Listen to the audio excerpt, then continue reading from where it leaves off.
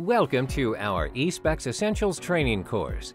This course will cover the basics of eSpecs, with the goal of attendees being able to successfully create, edit, and finish projects after completing this series.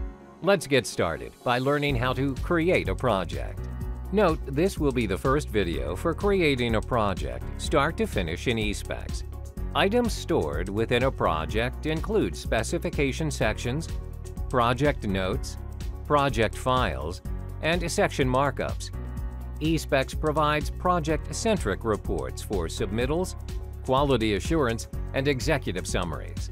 To create a new project, select New Project from the File menu. Choose the proper project group from the drop-down selections in order to group the project with other similar project types.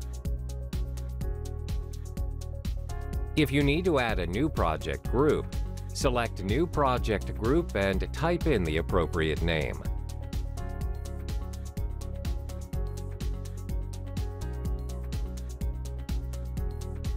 Note that required fields are indicated with an asterisk. Enter the project number and project name.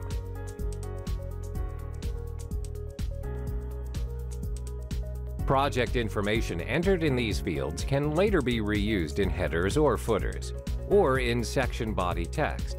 Select the building type, construction budget, and lead level to provide more informative data for other project team members.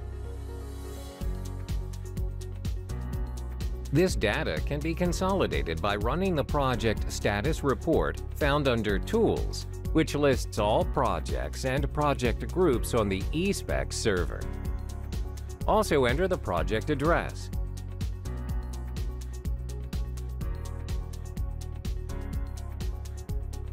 And any other project information in the expanded dialog, as the information in these fields can also be reused throughout the project's documents. The Project Settings tab allows the user to select the units of measure and the section number format for the project. Note that units of measure and section number format can be changed at any point in the project. Users can also reset the style guide, which will override the project group default style guide for the current project. Note the default output path for all information exported out of the eSpecs project. Consider resetting this output path at project creation so you automatically export to the correct project folder on your network. You are able to return to this dialog later by selecting the project properties from the project menu to reset options or change project data at a later time. Select Create to execute this command. Next, we will discuss adding sections to your new project.